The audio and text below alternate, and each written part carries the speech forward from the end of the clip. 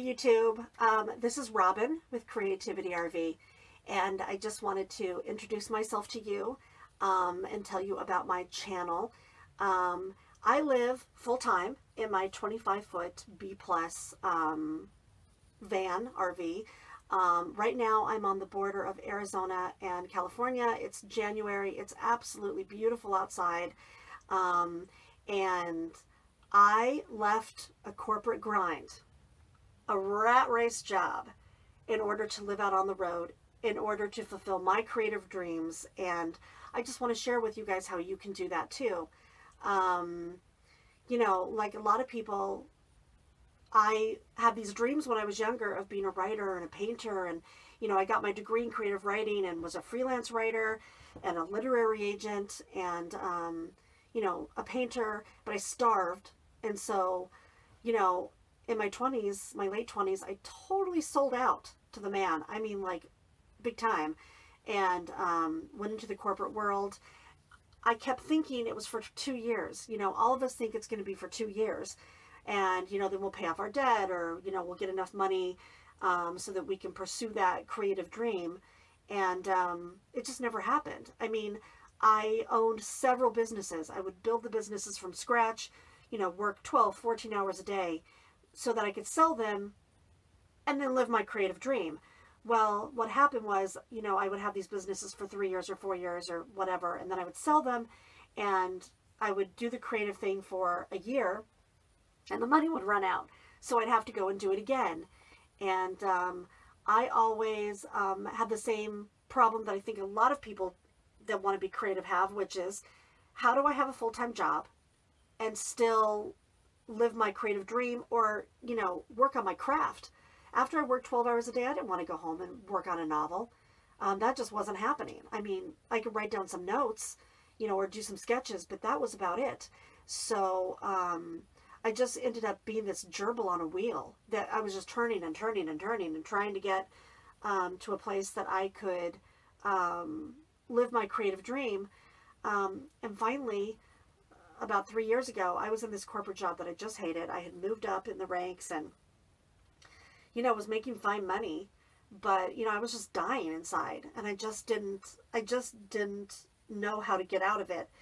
And one day a coworker, who I just wanted to go to lunch, you know, and get a burger, he told me about Seattle's best burger.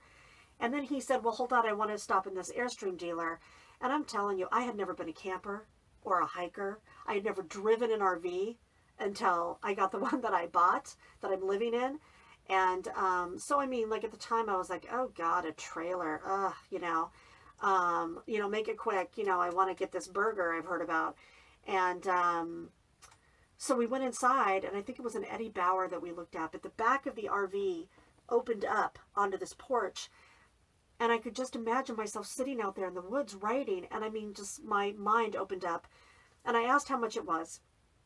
And it was 1/6 of what I had just spent on a condo in downtown Seattle. And I started to think, oh my God, did I just spend that much money on a condo so I could live in the neighborhood where my job was, so I could afford the condo? And then I really felt like I was a gerbil on a wheel. And my boss, when I told him I got the condo, said, congratulations, I love debt equity. And I said, what does that mean? And he said, well, now I have you for 30 years. And I started to really get just a bad taste in my mouth for that world and that job and those sentiments. And so I started to binge everything about RVs I could get my hands on.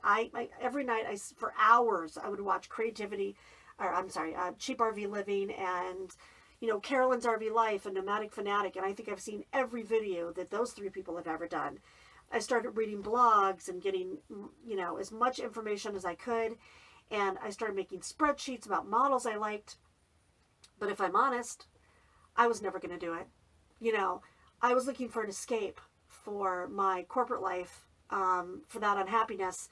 And I escaped through fantasizing about living an RV life.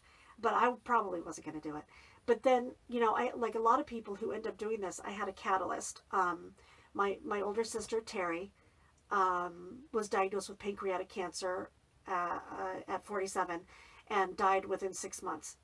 As soon as she was diagnosed, the one thing on her mind was all the places that she wanted to go that she had never been able to go. And she was hoping that, you know, she could have a couple of chemo treatments and she would be well enough to go to New Orleans or, you know, all the Seattle and all the places that we had talked about going. And she just never made it through one treatment. She never got out of bed again. There was no time. She had lost the opportunity. And I took care of her for her last 6 weeks. And, you know, one day we were laying in bed and she said, "Do you like your job?" And we had a really similar job, by the way. I really think the stress is half of, you know, what gave her cancer. And I said, "Yeah, I like my job." And she said, well, if you were going to die in 2 years, would you want to keep that job? And she was 2 years older than me. So, you know, I just blurted out no. And it was kind of uncomfortable at the time. But she said, "Well, I've always imagined you in Paris with a sketchbook. In fact, I have recorded some House Hunters International for you." And that was my sister. She, you know, was thinking about everybody else while she was dying. But that was the catalyst for me. I knew in that moment that I wasn't going to be in corporate America long term. I lasted 6 more months, and I spent that 6 months planning. So basically, within 6 months, I sold that condo, and that condo is, you know, thank God for the good market, financed this RV that I live in now. I did go back and do some consulting work for that company, so that I could work less hours, so I could write my first 2 books, because I knew that I needed that so I would have an income on the road. And the day that the second book came out, which, by the way, the books are written under the name Josephine Parker on Amazon if you look for them. They're romantic suspense. So you know, right after I did that one, I hit the road. And since then I've been on the road 7 months. My third book's about to come out. I write a blog called Creativity RV, which, you know, shows people how, why, and where I live this life. I just started another website called Words Inspired, and now I'm working on a suspense series in addition to the series I'm already doing. And so here's what I want people to know about an RV life and why I do this and why you can do this. You don't have to stay in that corporate job and hope that you make it to retirement. You know, a lot of people retire and 2 years later they're gone. And for me, with my sister, I definitely never wanted to regret not doing the things that I wish that I had done. And I just refused after that to let that happen.